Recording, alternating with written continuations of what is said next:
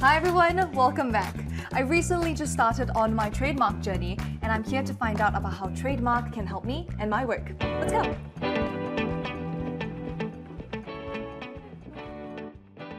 Hi Ida. Hi Denise. Or should I say Supercatkei? Both are fine. I actually successfully trademarked Supercatkei. Congratulations, that's really great to know. A trademark will definitely help to protect this brand as well as the unique products and content that you've developed under it.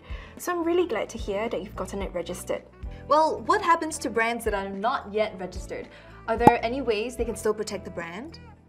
If they have been using their trademark and have established goodwill as well as brand recognition, there is a law of passing off which they can use to protect their mark even if it has not been registered.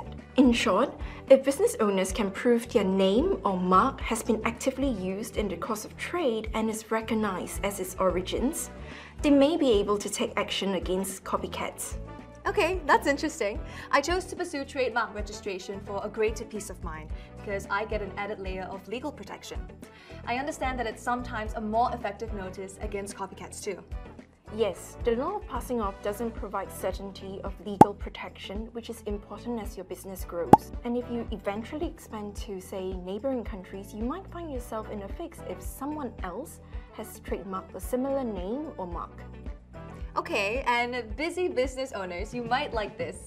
You can register your trademark on your mobile. Yep, just use the iPOS Go mobile app to search for similar marks before you start your application to register your trademark. And then you can complete your entire application through the app afterwards. So what would you say are the 3 must-knows on trademark for entrepreneurs or content creators like myself? Protect your brand by trademarking it, because trademarks can offer legal protection against unauthorized use of your brand. It can enhance your long-term business value even during national or global expansion.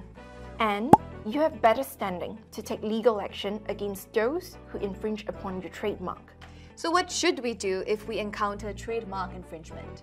The first thing you should do is to gather all evidence of the trademark infringement, including instances, dates, locations, and relevant documents or materials. Try mediating or negotiating to resolve the dispute without going to the court. You can sign up for IP clinics for guidance on trademark infringement issues and potential legal recourse. Thank you so much for this insightful chat. I've definitely learned a lot about IP and I hope you have too. If you still have any burning questions, our IP clinics are available with experts who are ready to give you advice.